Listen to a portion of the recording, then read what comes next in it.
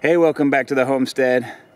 Today, it's the middle of November, and we're gonna take a tour through the orchard after this first season of growth. So here in the fall, we're gonna take a tour and see where these things are at. Let's check it out.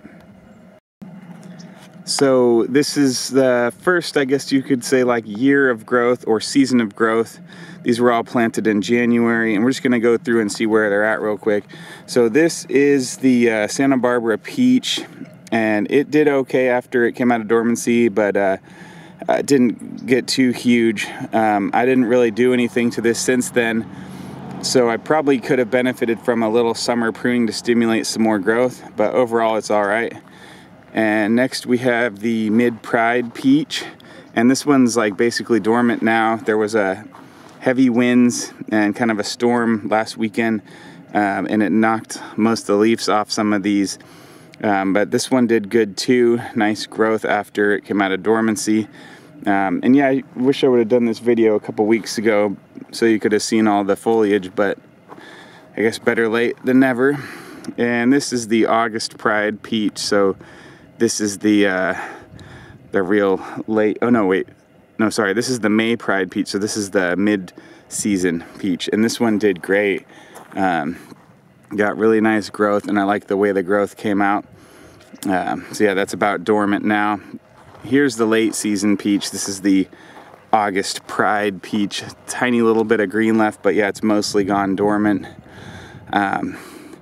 So most of these that you've seen so far didn't really get any summer pruning. I didn't really hardly do any summer pruning overall. I did a little here and there just to even things out. This is now the apricots. This is a gold kissed apricot, and this one has great growth. There's some new growth coming off. I did prune this just to even it out because it was a little lopsided. You can see that shoot coming off huge too, because that's where it was pruned in the summer. I did some pruning around mid to late September, so it was actually pretty late. I should have done it earlier, but didn't, so that's what we did. Next is Katy apricot. This is one's about dormant.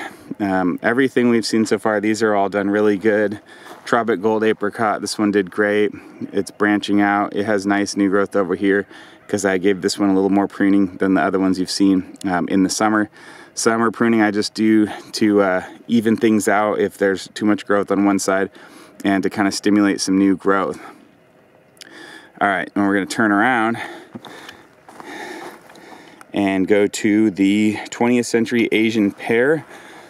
This one was one that had a tall central, like a center branch that was like 5-6 feet tall when we first got it, and we cut it down to like 30 inches or 36 inches or so. So this didn't have a huge growth season. I probably should have pruned it again like midsummer to stimulate some more, but this one's small. So we'll see what happens. It does, the trunk seems pretty nice and sturdy, but overall healthy. And then next we have the burgundy plum. This thing really got hammered by aphids. Ants farmed the aphids on this one. So this thing had a hard season, but it is still okay. And you can see a flower there.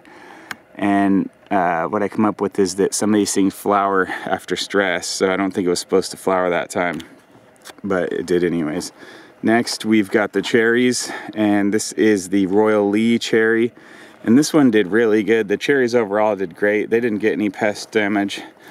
This one, I don't think I did any summer pruning on it at all, but these grow great and they grew tall, so that is your Royal Lee cherry. And then this is the mini Royal cherry, and this one grew super tall, 7 or 8 feet, just shot up after winter. So this one I did prune towards the end, but you know, like I said, I think I pruned a little too late in the summer, but that's some new growth that came off after pruning. From here, where my finger's at, it was another foot and a half. So I took off like the tallest ones, 1, 2, 3, and 4. And I think maybe that one, but these didn't really get too much growth after it. Did send off a new shoot here, but yeah, kind of a mistake on my part, trimming them too late, pruning them too late in the summer, but it's all right. All right, so next is the Panna Mint Nectarine. This one did okay overall. It did get some of the aphid and ants all over it, but the damage wasn't too bad. I was able to stop it in time. And yeah, I didn't really touch this one on summer pruning. Pretty much left this alone. Then we got the Desert Delight Nectarine. Desert Delight Nectarine, this one did good overall. It's tall, you can see it is like 7, maybe 7.5 feet. Lots of great green growth on there. Trunk looks solid, so overall this one did really good. This one did get hit with the aphids and ants a lot, but it turned out okay. I was able to save it and stop them.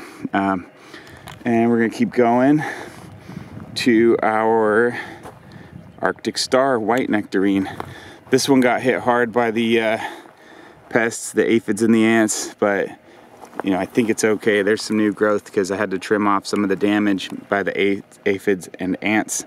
But I've been spraying these with this fruit tree spray. But one thing is, if you see ants on your trees, what I do is put out ant baits immediately. You need to stop the ants in their tracks. So put baits down at the base, and that will kill out the ant colony. But you can also put something called Tanglefoot, which we just never got around to putting it on. We really needed to do that. And you put Tanglefoot down at the trunk, and it keeps them from, the ants from being able to go up. The ants go up with aphids, and they set them up on the end of the tips of the new growth, and then they farm the aphids for their milk or something like that. So this is the nectarine. Next, we're going over to the poor guy who got just hammered.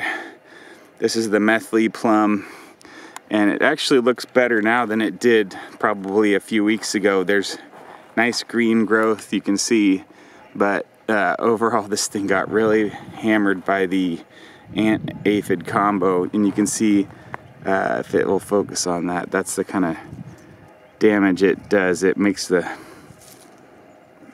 growth, yeah, they're on there now, dang it.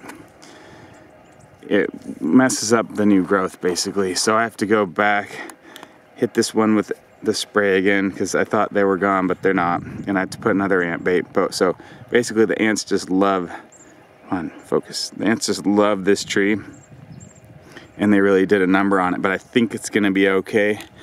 And the root system still seems strong.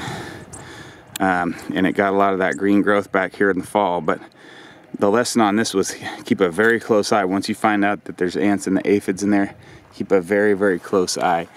And look, that's some more of the damage they did. If this thing will focus. Focus. Yeah, they just get in there. There's some healthy growth, looks great. All right, next we are going over to our Fuji apple. This one stayed pretty small. The apple trees, let's see.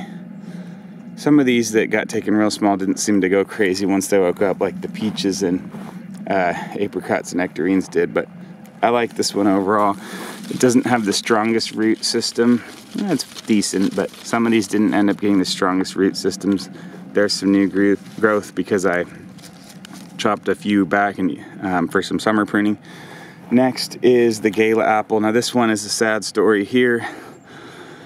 What happened is the line from the gray water that comes to this one, it got plugged with some gunk in the hottest week of the summer, and I didn't check it for a few days, literally just like 1 or 2 days, and I came down and all of the leaves had turned crispy and then they turned brown.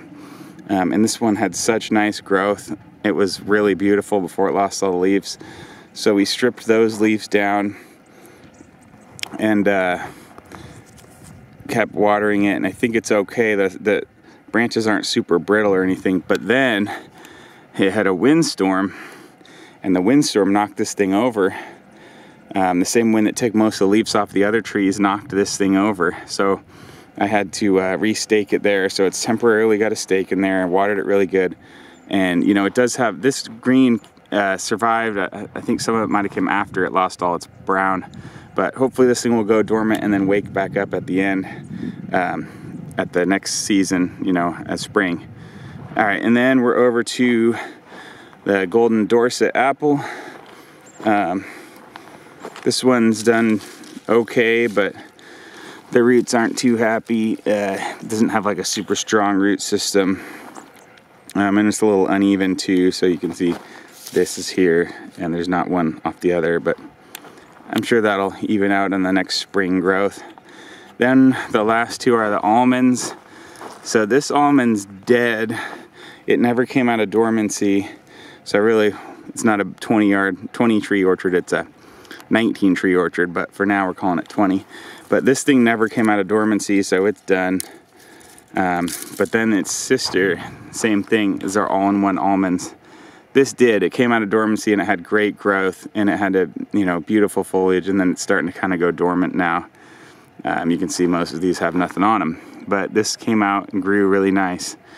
So we have one slot here for another tree, at least one. We can fit more behind here, but I'm not sure. We're not going to rush in and fill that space, but this will be replaced by an apium, and then we may end up getting one more almond at some point. I'm going to do some more research to decide if I want 2 almonds. I also forgot to show you guys, I mentioned that I was able to get this whole area mulched down with some wood chips, so hopefully this will keep weeds down as we get rain into the winter and spring. So it's really nice and a lot more aesthetic now with the mulch down. Alright, so that'll wrap this video up. Thanks for checking it out. We'll check back into the orchard after winter when it's time to do the winter pruning. And once you go ahead and subscribe to the channel if you're not already, and give us a big thumbs up and drop a comment down below. Thanks a lot. We'll see you next time.